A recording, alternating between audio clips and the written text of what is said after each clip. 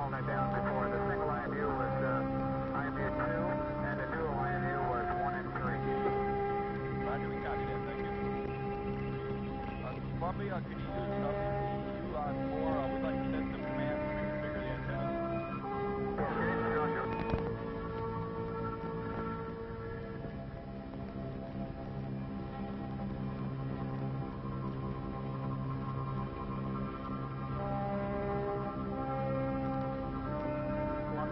The Space Shuttle, transportation into a new era of space flight, and the further development of space as a natural resource of Earth, providing routine access to space for scientific, defense, and commercial purposes. To achieve this goal, the European Space Agency, in cooperation with the United States, is building Spacelab, a completely outfitted scientific laboratory, carried into orbit and back in the payload bay of the Space Shuttle orbiter. Spacelab will be used by research institutes, scientific laboratories, industrial companies, government agencies, and individuals from around the world. Earthbound scientists will soon be able to gain routine access to the zero-gravity, vacuum, and temperature extremes of space to conduct a wide variety of experiments. Countries participating in the European Space Agency are Austria, Belgium, Denmark, West Germany, France, Italy, the Netherlands, Spain, Switzerland, and the United Kingdom. The first Space Lab is being financed and built in Europe by ESA. When others in the series are built, they will be constructed by ESA and financed by NASA. Each Space Lab is planned to fly on as many as 50 missions. The early missions will be managed by the Marshall Space Flight Center. Spacelab's shirt sleeves environment will allow qualified men and women from many nations and scientific disciplines to go into space without becoming career astronauts. These payload specialists, as they are called, will receive training they need for spaceflight from NASA. They will receive training in operating experiments from the scientists who designed and developed them and the payload mission managers. The payload specialists are chosen by a group of scientists composed of a representative from each experiment. 5 payload specialists have already been selected for the first mission, 2 from the United States and 1 each from West Germany, Switzerland, and the Netherlands. 2 of the payload specialists, 1 from the United States and 1 from Europe, will fly aboard the shuttle on Spacelab 1. The other 3 payload specialists will assist with ground-based experiment equipment. 4 others, all from the United States, have been picked for Spacelab 2.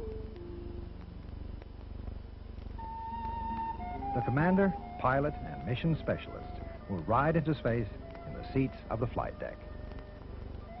Additionally, there is auxiliary seating on the middeck for up to 4 payload specialists. Once in orbit, access to Spacelab is through a pressurized tunnel. The habitable laboratory module will allow working room for 3 people, with a 4th accommodated for brief periods. The module is composed of 2 segments. The core segment is a complete pressurized workspace which can be used by itself. Another segment can be added to transport additional experiments and provide more working room. The interior is maintained at the same pressure as experienced at sea level on Earth, and the same as the crew compartment of the orbiter. Air ducts and lights are located overhead. There are viewing ports for looking outside, and an overhead optical window for photography and other scientific measurements. There is a scientific airlock overhead which is used to extend and retract materials, sensors, and equipment into open space without depressurizing the cabin. Handrails are provided to assist the laboratory crew members in moving from place to place. Work areas will include workbenches, electrical outlets, writing material, and standard scientific equipment. Experience gained in the Skylab program has shown that when designing work areas for zero gravity, special factors must be considered. For instance, when an astronaut is working in a large space, a visual up and down is very helpful to maintain orientation, even though there is no actual up or down in zero gravity. Therefore, the interior of Spacelab is designed with a definite floor and ceiling to provide this visual orientation. We also learned that bending down in zero gravity is very difficult. On Earth, gravity pulls the body down as our muscles relax. However, in zero gravity, other muscles must be used to pull the body into position. This can be quite tiring. Even standing erect is difficult.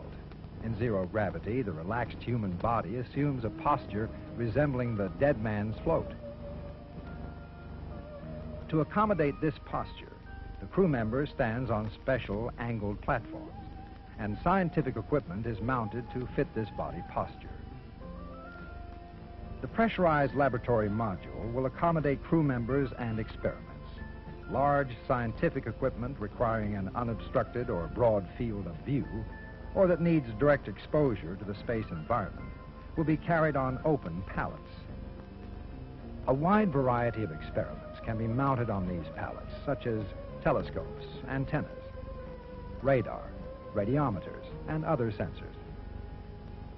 In addition to being a mounting platform, each pallet is equipped to provide electrical power and cooling for the equipment, plus connections for cables carrying commands to the experiment and scientific data from it. From 1 to 5 pallets may be carried on each flight.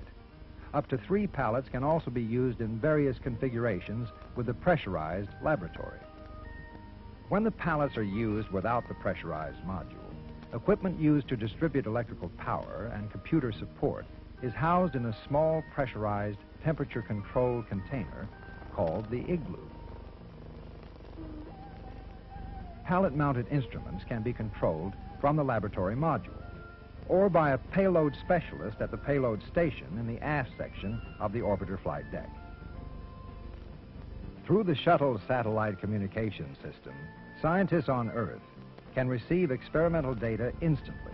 Even the payload specialists view through a microscope. Some experiment operations aboard the orbiting laboratory are monitored and directed from the ground by the principal scientists who develop the experiments, backup payload specialists, and a NASA mission manager. Many different types of missions can be flown. They can be as short as a single day, with the average length planned to be about 7 days. Eventually, missions of up to 30 days can be flown. The orbiter will aim Spacelab and its instruments at the ground for geophysical and environmental investigations. Payload specialists will also test and calibrate equipment to be used in later Earth observation satellites and unmanned astronomical satellites. The scientific eyes of Spacelab may be pointed toward the sun to reveal knowledge of its interaction with the Earth. Beyond the Earth's distorting atmosphere, Spacelab will be able to view the planets, stars, comets, novas, distant galaxies, seeing to the farthest reaches of the universe, measuring high-energy radiation such as gamma rays, X-rays, and ultraviolet light that cannot pass through our atmosphere.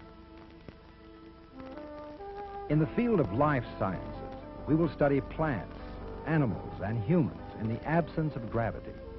Significant changes take place in weightlessness.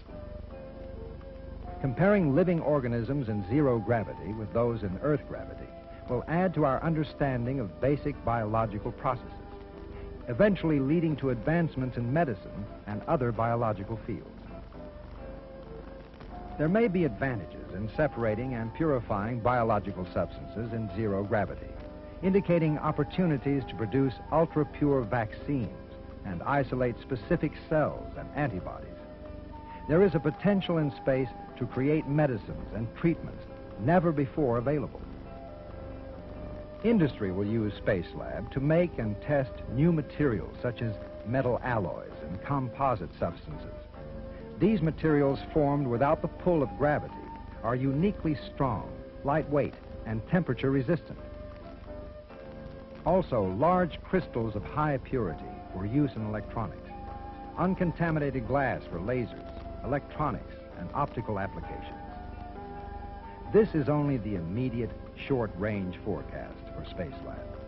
These experiments will lead to others, into fields as yet unimagined. Back on Earth, the mission completed, Spacelab will be removed from the orbiter and the experiments distributed to the investigators for further analysis. The remaining equipment will be removed and the equipment for the next mission installed.